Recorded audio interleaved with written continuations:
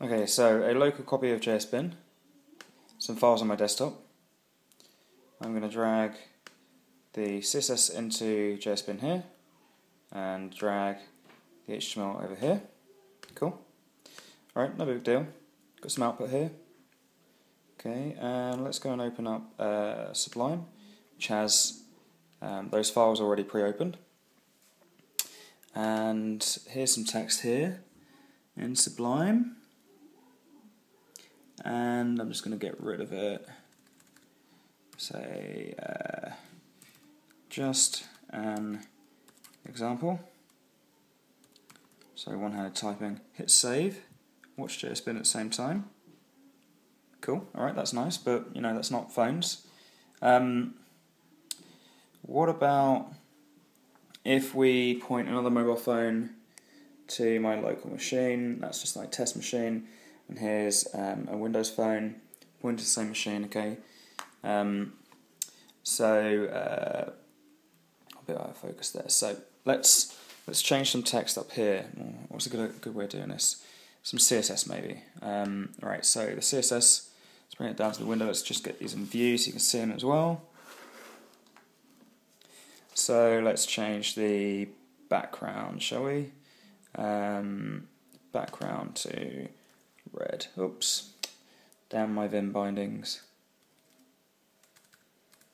Background red. Hit save. Oh, iPhone too slow. So refresh. Just give that another try. So red there as well. Let's change that to, let's say, green. Oh, Windows Phone turned itself off. This was running really smoothly before.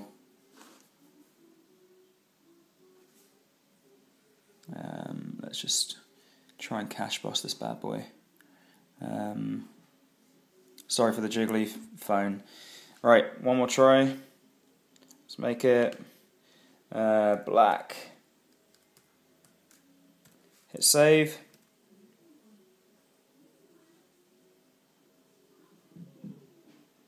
Oh, look at that. Windows Phone works, iPhone doesn't. Well, it did a minute ago, but that's the point. Basically with jsbin, as you're editing, you can it saves live, renders live, and you can open this up into a new window. And as you're coding on one screen, it will update on the other. But more importantly, oh, it doesn't like pink. Is that pink? It's kind of pink. More importantly, that URL now works anywhere.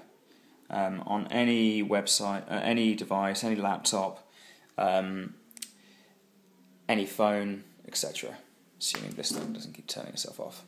So yeah, that's how it's achieved. So not all my technology. A lot of the work was done. Well, the Node work was done by someone else, and the live editing in other file systems, as in applications, was done by someone else as well. Can't remember the Twitter handles off the top of my head, but I will make sure that they are properly credited.